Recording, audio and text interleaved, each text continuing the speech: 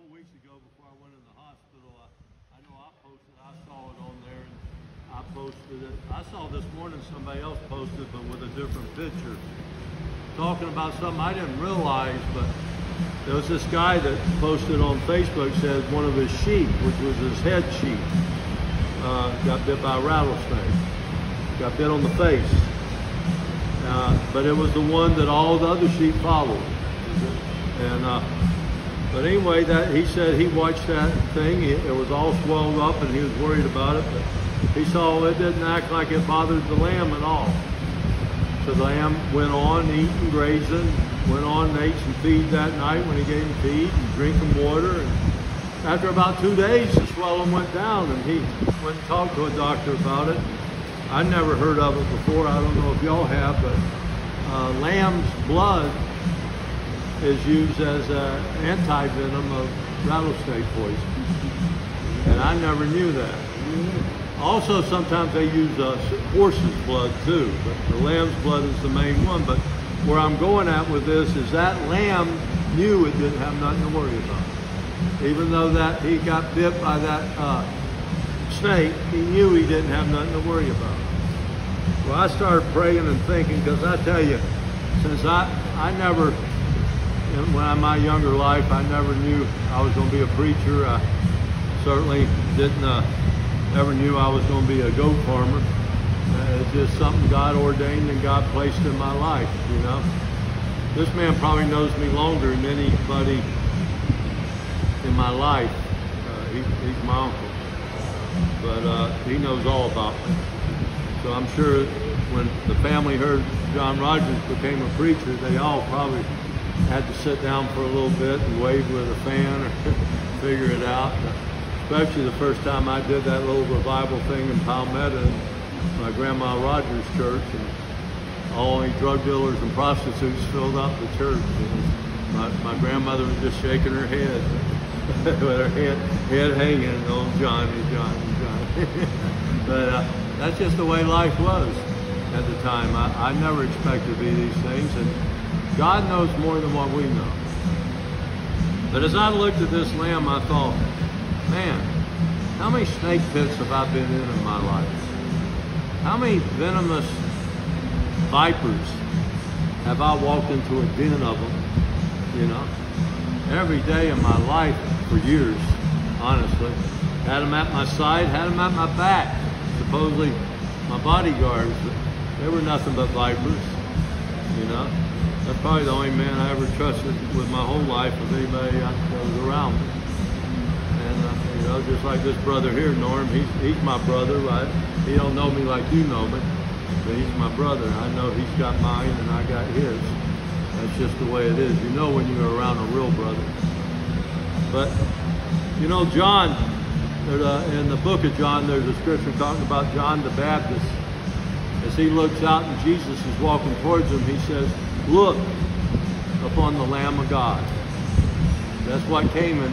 And I think it's in Revelation. There's 27 times, I think I read, 27 times in the book of Revelation that mentions the Lamb of God. What does the Lamb of God do? What does the blood of Jesus do for us? It covers all our sins. Every sin we've ever had.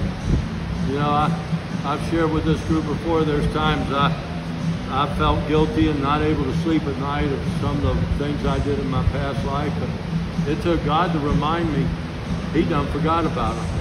They've been done covered with the blood of Jesus. Don't worry about them. They're not there no more. You know, when people want to pick me apart or judge me, well, God done forgave me. You know, He walked into that courtroom, and in that courtroom, He paid that bail that was on me. He paid it. He released me and got me out of jail, set me free. Not necessarily behind bars, but the captivity of where we're at a lot of times in our own brain, in our own head. Because our own head can be the worst jail any of us can really get caught up into sometimes. You know, one of the biggest tools of Satan, this big serpent himself, is depression. And I don't know about y'all, but some of my worst days, that depression's trying to work on me. It's trying to dig in. It's trying to claw in.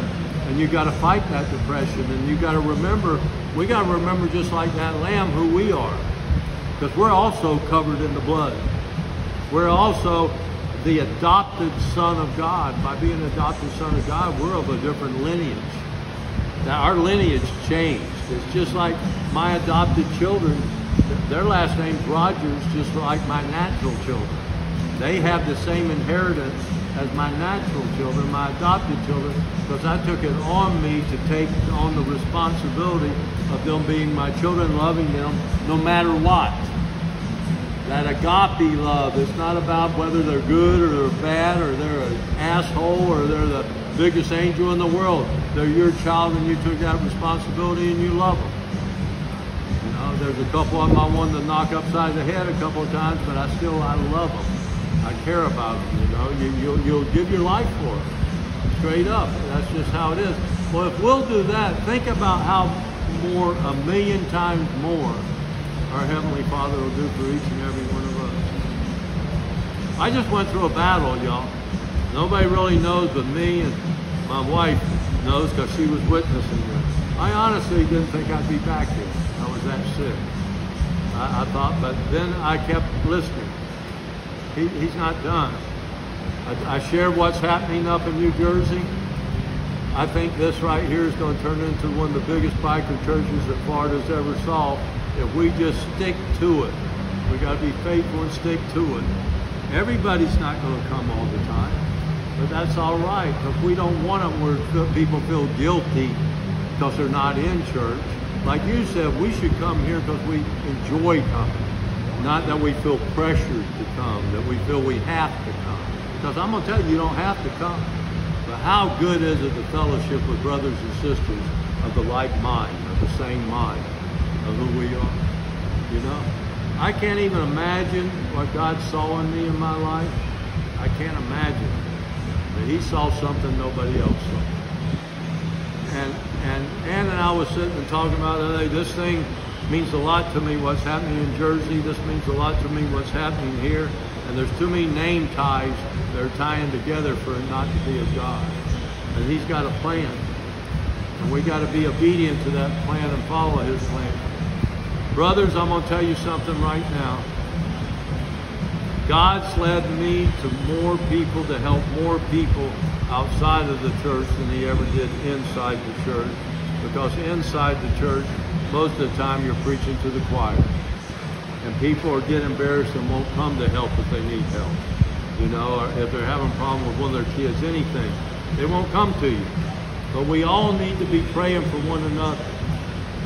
You know, the thing that broke my heart one time the most, and I really try to watch my friends and my congregation, but I had a guy, I was noticing him acting a little funny, and he was wearing gloves to church, and I figured he had something, maybe his hands were breaking out or something. I didn't know what was going on. But he left me a podium and a little sign-in sheet. He owned the funeral home. He gave me this little podium and a thing where you put a book up and sign in, register. I thought, well, that's kind of strange. I wonder why he's doing that. Well, 2 days later, they found him dead at his house. He shot his wife and committed suicide. But you're looking in a brother's eyes, and we get so caught up with, I mean, me as a pastor, I try to figure out everybody, and it's hard to put my mind on everybody what's going on, but that broke my heart, man. I asked God, why didn't you show me that? Why couldn't I see what was happening there? Well, maybe I wasn't supposed to. I don't know what was going on in his life and his wife's life. I know they were a good couple. I know she was suffering with a disease. And I know it's hard to look at somebody you love so much suffering. It's a very hard thing to do. We're going this afternoon to see our mom, Ann's mom, in the nursing home. And you know, the hardest thing in the world is to do is walk in there and see her asleep, sitting up in a wheelchair in the middle of the hall. It just infuriates you. It gets you so angry, you know. But a lot of these places, they just don't have enough people to help, you know. But it got to the point where we can't do it no more. We took care of her for 4 years and more, but she can't, you know, we can't turn her, she can't walk at all, bathe her, all the other things that you need help to assist to do. So, but just keep her in prayer. But it's just, I think it's a shame how America does their elder homes. There shouldn't be where they take your property to put you in a nursing home. You know, it should be automatic that you're a citizen of this country. Our country should take care of their elders, I feel. So look at all this money we sent overseas. How we could have took care of our elderly. You know? But we don't do it. But I'm going to end with this. Don't forget who you are. Don't forget what blood is in your veins. Don't forget we carry the anti-venom of the serpent, because he done whooped them.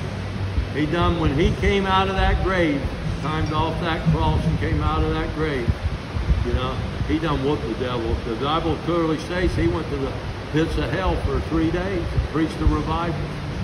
And then he came out of the pits of hell. But the devil was whooped at that time. But see, we all believe a lie that he's still got control. And he does if we allow him to.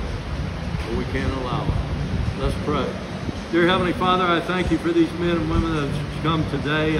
Father, as we pray, I don't want to forget Brother Scott, Lord, as he heals from this surgery he just went through. Bless him, Lord.